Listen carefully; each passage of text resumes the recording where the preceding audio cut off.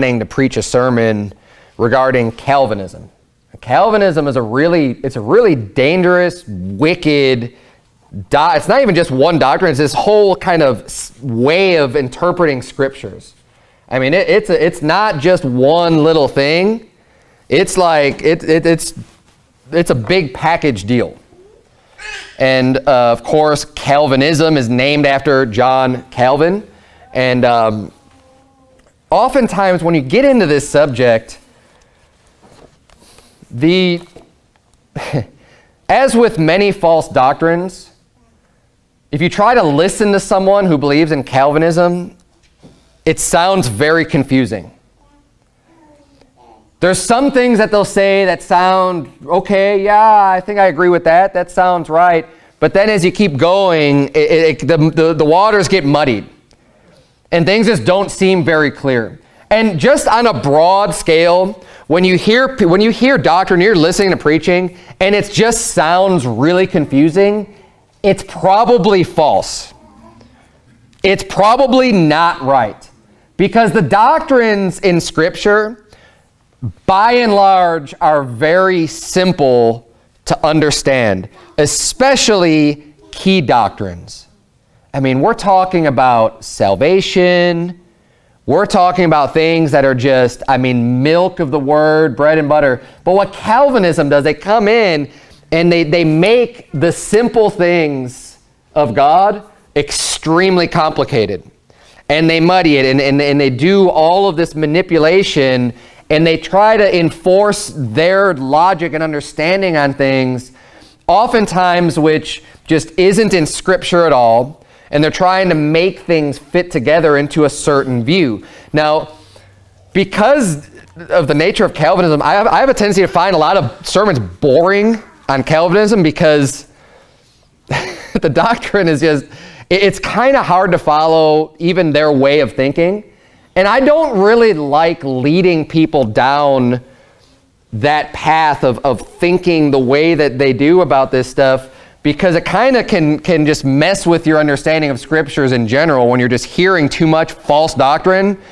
Then, and oftentimes it'll be on passages that may be a little bit harder to understand. And you start thinking along those paths, and it really can just mess you up. So, but I'm glad that Brother Mark preached that sermon yesterday, though, because he made a point that I don't think I've ever made in any of the sermons that I've ever preached on Calvinism. And it's a very simple point, and it's something that I think completely destroys the whole foundation of Calvinism and the Calvinistic doctrine, and it's actually one that's very simple to make. So before I get into that point, and I'm going to spend the whole sermon just on that one point, Calvinism is a doctrine. They use an acronym. They use the word TULIP to kind of define the 5 core principles that make up Calvinism. So each letter of the word means something. So T means total depravity of man. U means unconditional election. L means limited atonement. I means irresistible grace.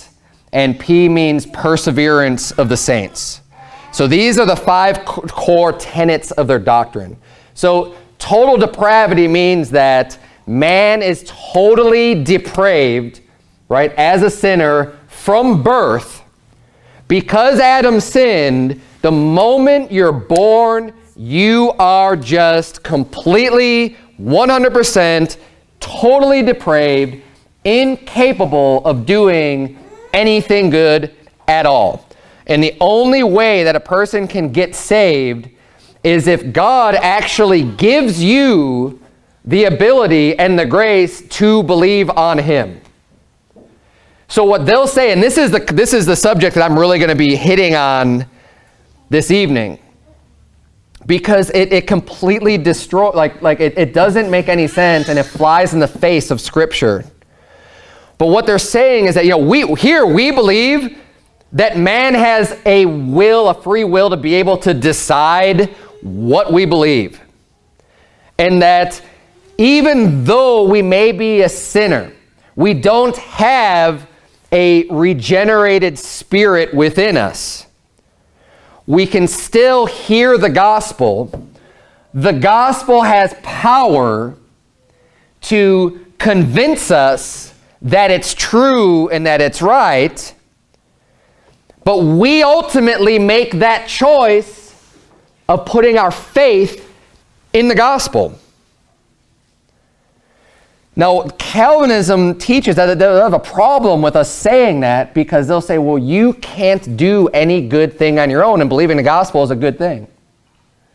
That you just don't have the ability to even put your faith on that, that you could only do that if God gives you that ability. And this comes from them putting too much logic and not just too much logic isn't a bad thing. I want to be careful not to just throw around like logic as if logic itself is bad. Logic becomes bad though when you have false premises, when you have false beginnings and false starting points, or when you're using bad logic, right? Logic that doesn't make sense. Making points, from point A to point B that just perfectly make sense and using logic appropriately, there's nothing wrong with that. But they use, it's kind of like man-made wisdom on top of God's word, and make some presuppositions and some assumptions into God's word, and they take some verses farther than they ought to be applied. Okay, and I know I'm speaking kind of in general terms, but I really want to dig into this one point. I don't want to get into all of Calvinism, but this total depravity thing is a key element to their doctrine, and it basically is stating that you are incapable of even believing on Jesus Christ. God has to give you the gift of being able to do that. And since God chooses who is saved and who isn't, he gives certain people that ability and certain people not. And the I, remember the I in TULIP is irresistible grace. And what that means is that once a person is given the grace to believe, they're being called, they will believe. Just automatically.